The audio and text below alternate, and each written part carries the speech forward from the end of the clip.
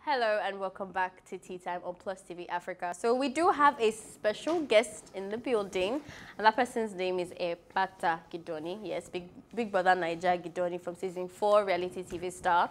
He's a fashion entrepreneur who likes to keep it simple, as you know, with a dash of sophistication. The 31-year-old who hails from Cross River enjoys basketball, soccer, talking, walking, and cleaning the house. Yes, I said that. The other talents include writing poetry and drawing. As you might know, he's really private, so you will get to see him in our interview and get to know more about him. Please welcome Gedoni. Welcome, brother. Welcome. Hi guys, hello, Mr. hello, Private. hello. It's hard to find anything on you online, anything. But how are you doing? It's hard to find, right? Yes, it is. It's very hard. It's not intentional. Of course. It's not intentional, but can I be politically incorrect? Yeah. Correct. Please do. Yeah. So my profile I think is very intentional. I try to stay offline as much as possible, and I love the element of surprise. Right. So as much as I keep offline, that's how much I surprise people online.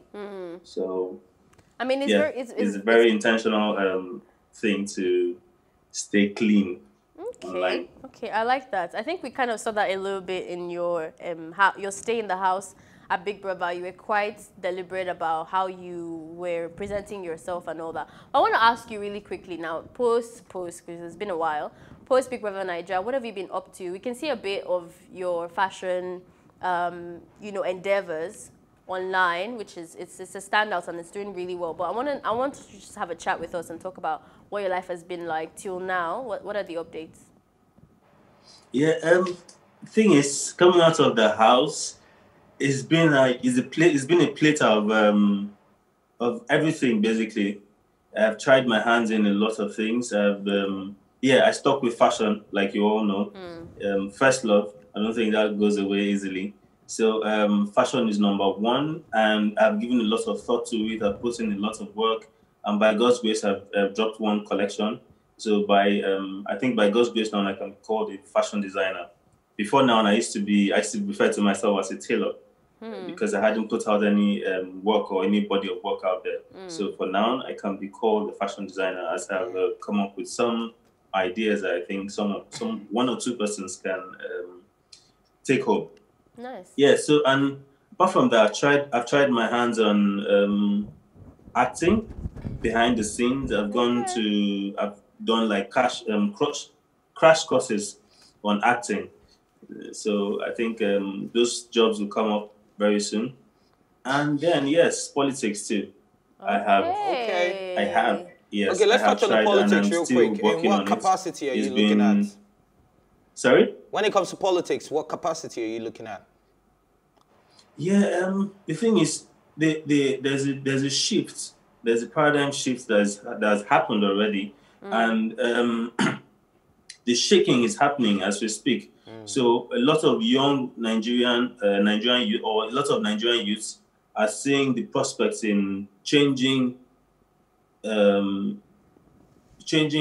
game of politics. And so when it comes to capacity, I don't think there should be any limitations to what I mean, like, where would you want to start from? Do you want to start from local government chairman, the Senate? I said, where would you want to start from? Local government chairman, councilor, Senate, or president? Or are you going big and you want to run from? You want to start your own party? Yeah, that's where I'm coming to. So starting there's in politics, yeah.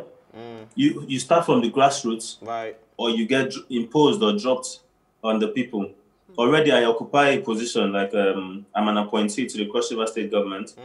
I'm a special assistant to the governor on garment factory and branding of the state. So I think that's a good start. And I don't know what strata or what stratification you want to place that on. But I think that's a good start. I have started already. It's not just intentions that are building, but it's a move that has happened already or that has taken place. Okay. Are you behind Ayade's fashion? On a lighter note. Truth be told, I am not. The man is a very fashionable man. Okay. Very fashionable. I like Yeah, that. so All right. he likes you to interpret what he has in his head, which is what to me my fashion stands for. I like to interpret that wild desire, that wild dream that you have in your head. So he's a I fashion like to designer. just bring it to life. So with Or a Ayade, tailor. he just has with Ayade. You call it Ayade. Okay. with Taking it away Ayade, from he knows what he wants, and then he tells you this is what he wants to do. Put this together, and that's how it goes. Alrighty. Okay, so taking it away from politics and fashion Fashion. designers and tailors. So I picked in her, during her introduction, she talked about you being a poet. Do you do spoken words as well? No, I don't do spoken words. Actually, the thing is, funny enough, I've been somebody that really doesn't like to be in front of the camera. So because of that, I just like to write, and then any other person can put it out there. But thinking So about when it, I did you might. start writing? How long have you been doing poetry? Forgive me, I love poetry. But how long have I been? I think for the longest, I just love to write. I just write for fun. I just Do you have love to write. I even do you belong have to a any book club. up the dome And, right now that you can just do I just for write. us? Some of my pieces are out there, and we use them for dramas. We use them for poetry, for the whole what's it called, spoken word and stuff. Would you want to give us a line or two? Without Khafi being Put in jealous, your- obviously. A line. I told you I don't do it in front. I just like to write it. Oh my And I goodness. didn't know you were Just a going to line put or me up two. to A this. line or two, just try, You're just already try. doing the interview. I mean, you might as well. I'm You're in already front of doing the what? camera already, so Yeah, just you're do doing it. great. I'm doing great. What do I do now? What do I say now?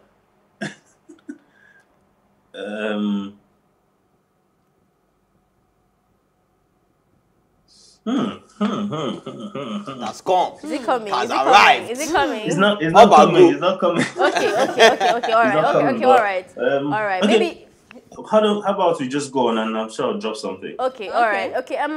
You've mentioned quite a lot of things that I would describe as really artistic and performative, really. But at the same time, you are not a celebrity. Like, you don't enjoy the celebrity lifestyle and celebrity business, even though you are quite well known. It seems like you don't want to actually do that showbiz aspect. Let me rephrase that. Like, you don't want to do that showbiz aspect, but your name is still there. You cannot walk just anywhere. You're still going to have people like us calling you for interviews and all that. But I wanted to ask, for someone like you that has that type of complexities, especially with your identity, really, how do you handle two things? How do you handle rumors, and how do you handle people defining you as something that you're not? First, when I came out of the house, that was some really disturbing thing to handle. I didn't know how to manage lots of that, but somehow I think with time, because I was so upset at certain things, I thought I would just swing. But God's so kind, I managed to handle the pressures well, and I just turned the other way. It's only when I'm asked face to face I dare to even want to explain. A lot of times I just see these people as I see us basically celebrities as puppets to the people to our fans, and they come up with these rumors or these identities for you because it's who they think you should be, who would amuse them, or who would entertain them. All right. All right. So if you don't encourage it, it just dies off. It goes down. But anybody that cares to want to know the truth and comes to me, fine. If you do not, I just see you as another fan. all right, Gedoni, I would just like to touch on Khafi real quick. Congratulations on your wedding. This is the first time you've been on the show, so I know it's long overdue, but congratulations.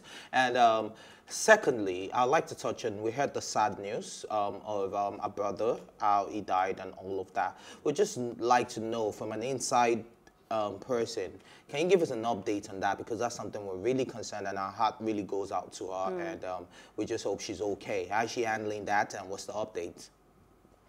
Yeah, thank you for being this sensitive. She's not okay. On her birthday, she didn't even want to celebrate anything. She just wanted family. It's still very hard on her. It's still very hard on the family. And she put out a post, even though a lot of people didn't understand it. She said she would rather that her brother be plastered on all social media fronts, so that the police will know, or the community or people would know that her brother's killers haven't been brought to book. And we would like to know what the police are doing about it. And if they are relaxed, maybe this wave or this post will wake them up again. Yeah. The killers haven't, nothing has been done about them. We're still yet to hear word from them. We don't even know how far the investigation has gone because of COVID-19 or because of this pandemic. I'm sure a lot of things, so many things have been stalled. But the killers haven't been brought to book. Like I said, we don't know how far the investigation has gone. And Khafi is still very down. Her immediate family is still very, very down. And almost every day I have to like peck her up to just make her feel better a little bit. Make her appreciate life, appreciate the living better. I'm sorry the family that's just has one of to the go things. through that. She's still not out of it. I don't think anybody can get out of that. Yeah, I'm sorry she has to go through that, and the family as well, and our condolences to her. But you just mentioned COVID-19, and we hear there is a second wave of lockdown, or is it a third wave for UK actually? How are you coping over there, and how is the environment? Please make the answer really quick because we need to go on a break. Oh, good. As you can see, I'm all suited up, very covered. So I haven't left the house. You know, there's something to say. Nigerians are they're very law-abiding outside Nigeria. If it was Nigeria now, and I want to pick out to see what is happening, but I think those white men won't be very happy to see a black. You're even scared to look out the window, bro. So I'm indoors. I don't think, maybe today I'll just take a stroll to the shop or somewhere. Can you just look out the window? Let's make sure that you're okay. Like, yes, I'm very okay. I'm very just safe. Look out the window, small. Just small. Okay. Sorry, Gedoni, thank you so much. I wish we had a lot more time to converse about more things. I want to talk about long distance. I want to talk about your interactions with the industry, you being there, your future with Khafi. Your fans want to know quite a lot because you are so hard to catch. But thank you for gracing us with your presence. Okay. Thank you guys. I really appreciate it. All right, tea time will go on a really quick break, but we'll be right back, guys. There's more guests, so stay tuned.